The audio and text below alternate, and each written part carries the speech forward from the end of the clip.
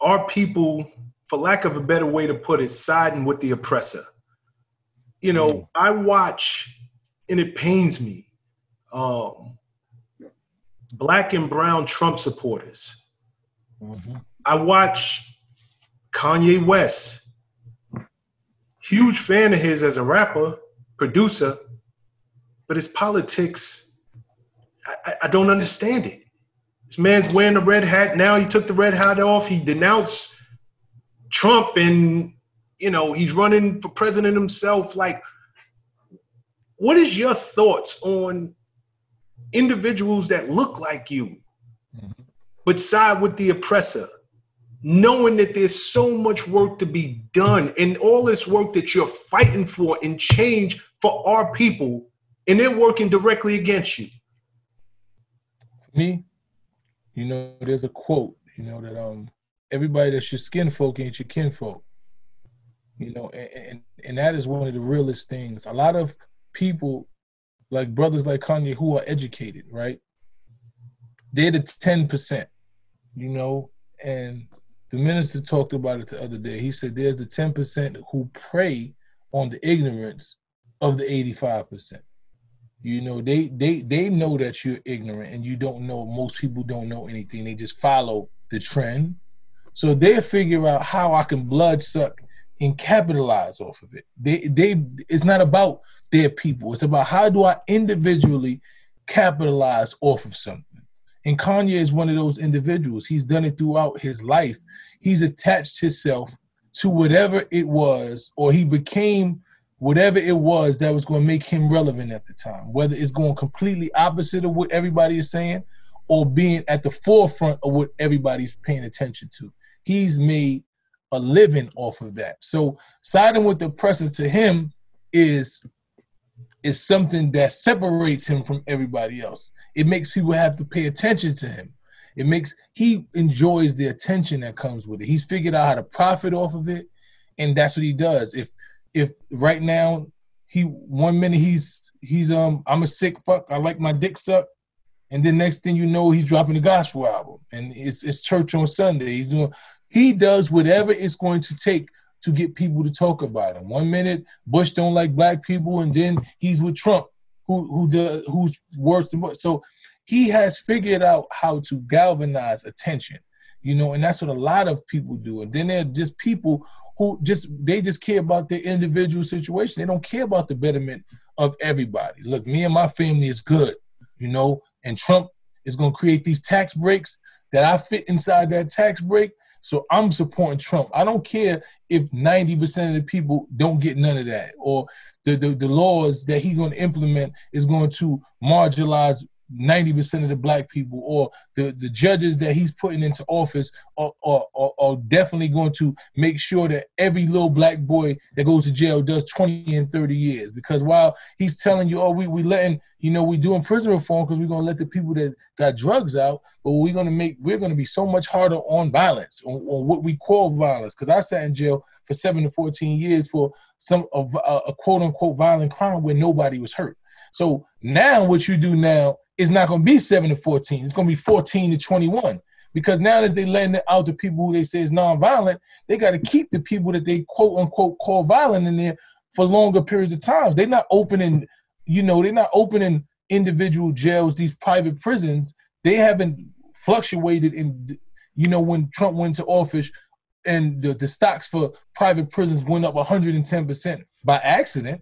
They not, you think that they know what they doing. This is by plan. So now what happens is you just got to stay in there longer. We're going to let these 7,000 people out, 8,000 people, because those 8,000 people, we don't need them. We ain't going to have space in them. We're going to make sure that these kids that come in here 14 and 15 because they had a fight and one of them had a knife, and we call it gang assault now, because everybody who had a fight and it's a gang assault, now they got to do 40 years.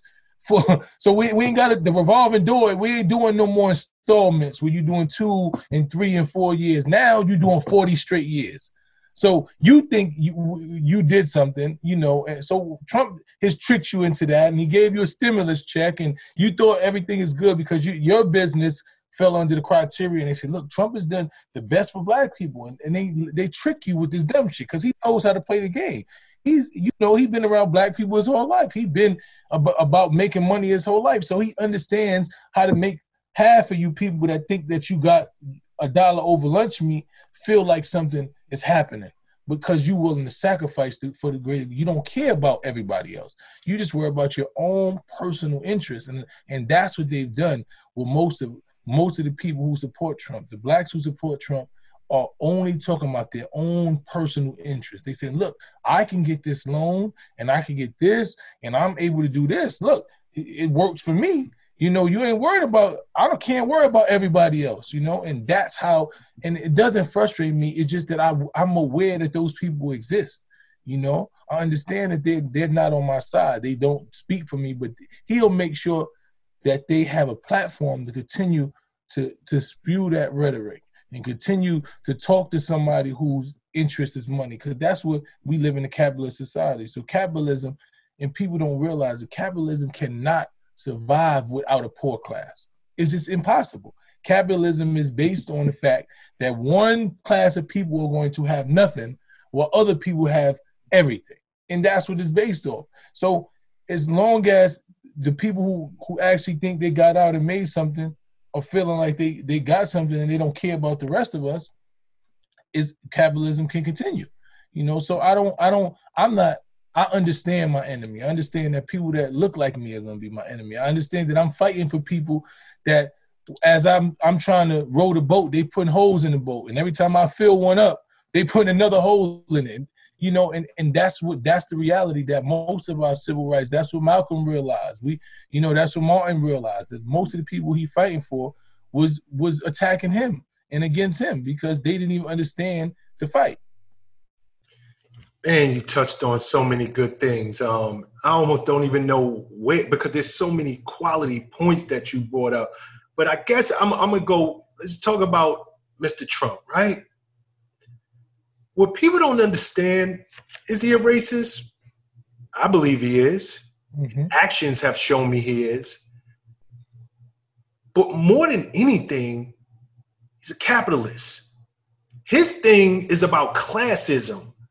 And when I see people who look like us, black and brown people, who support this man,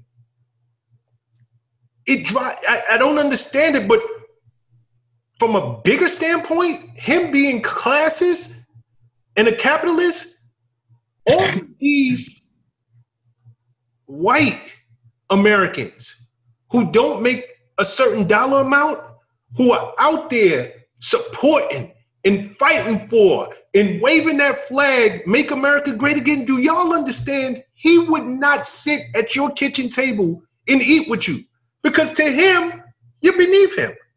You might as well be black and brown because for him, it is capitalism.